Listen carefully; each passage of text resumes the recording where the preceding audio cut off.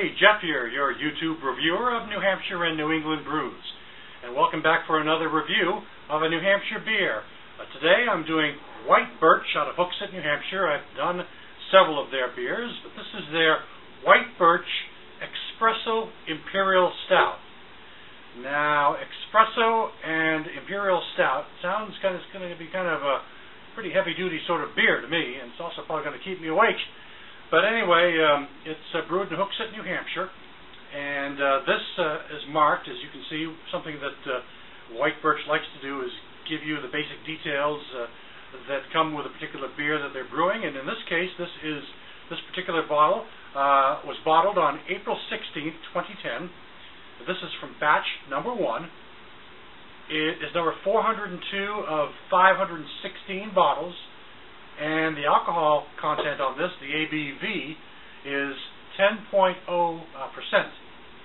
So there's a little description on the side here from Bill Herlica, who is the chief brewer and owner of the company. It basically says this stout starts with a blend of dark malts. It's then fused with freshly roasted and brewed espresso, courtesy of our friend John Anastas.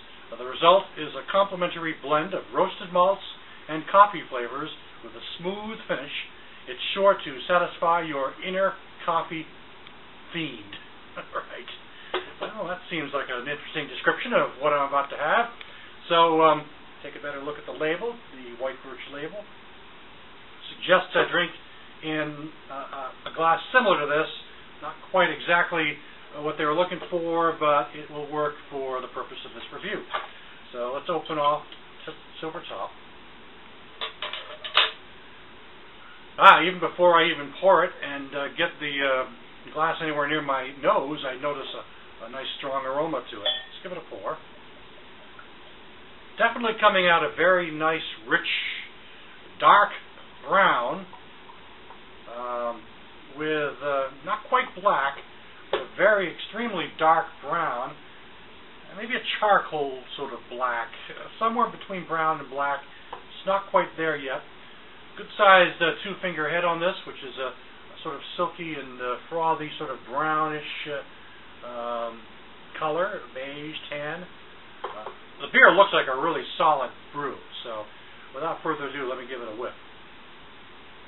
Oh yes, absolutely. There's coffee in that brew. You can taste that or smell it right off the bat. It definitely has a strong coffee aroma, a bit of a chocolatey, malty aroma as well.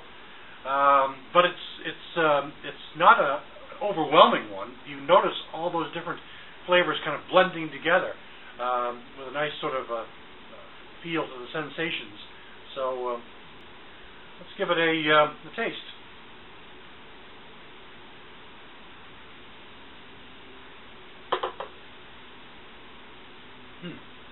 Yeah, very nice. It's got a bit of hoppiness in it, but it's coffee. I tend to like my coffee with cream and sugar, or actually cream and Splenda, or equal, or any of the sugar substitutes. But so it's got more of that coffee flavor without the sugar and sweetness that I'm used to in a glass of coffee or a cup of coffee that I have in the morning. However, it is still very, very, very nice.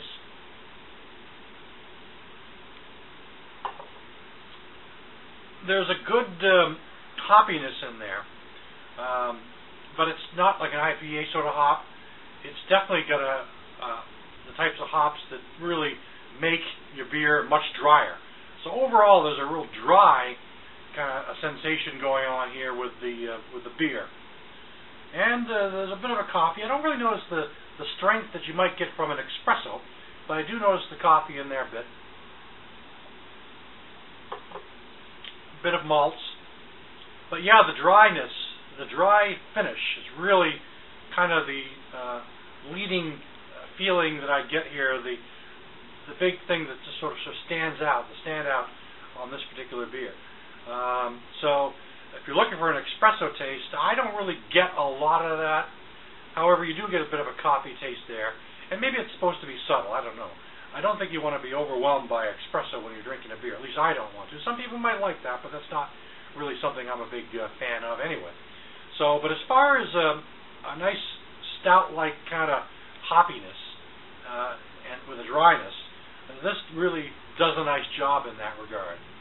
So, yeah, it's not a bad beer, and I'm anxious to try more brews from White Birch. They're putting out new beers all the time, and whenever they come out, I like to grab them when I can. So I'm going to finish off this espresso one, and cheers.